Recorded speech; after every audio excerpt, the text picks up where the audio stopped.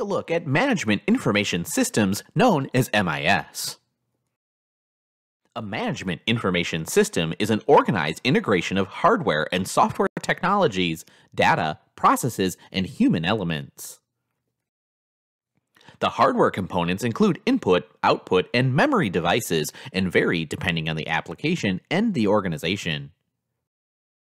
MIS software can include commercial programs, software developed in-house, or both. The application or organization determines the type of software used. Processes are usually methods for performing a task within an MIS application. The human element includes users, programmers, systems analysts, and other technical personnel. In designing an MIS, the first task is to clearly define the system's objectives. Second, data must be collected and analyzed.